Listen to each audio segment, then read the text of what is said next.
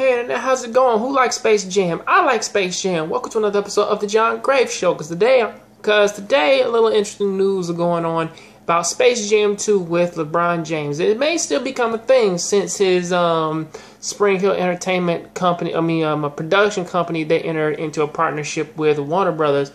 And it's a good chance that this partnership, it would actually contribute and turn into a whole franchise of movies.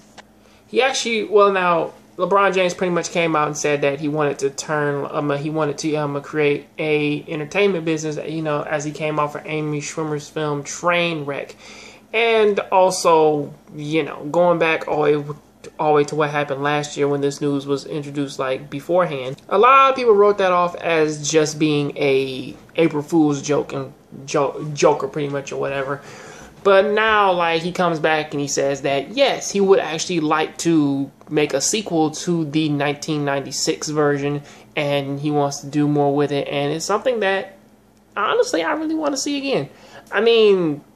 Yeah, the Looney Tunes part of it, me being a kid, I just like seeing the fucking Looney Tunes. They don't matter if they were funny or not, I'd still fucking like them.